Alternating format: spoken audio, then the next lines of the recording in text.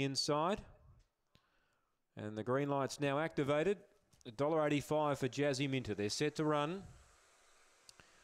Ready now. And racing. Jazzy Minter began well. Good speed. Should be able to hold them. Mo Slater can't get over early. Third, Two Hands George, and then came behind those. Lot of Poise railing up, copped a check.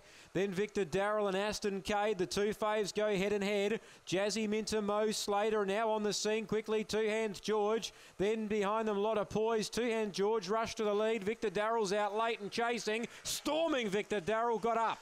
Victor Darrell from Two Hands George really accelerated the last 50.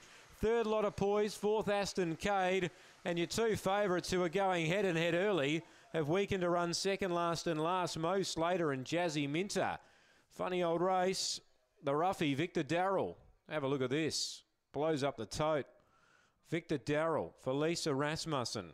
She charged home. They swung wide in the straight, and all of a sudden it was on the scene. It was $41 fixed. It's paid massive odds on the UTAB. Half a length the winning margin by 2. 7, 4, 5 and 8. 7, 4, 5 and 8. 26.05 the time. Lisa Rasmussen, the winning trainer, with Victor Darrell. That's a good way to end the weekend if you've backed this. 7, 4, 5 and 8. Half a length by 2 after race 10.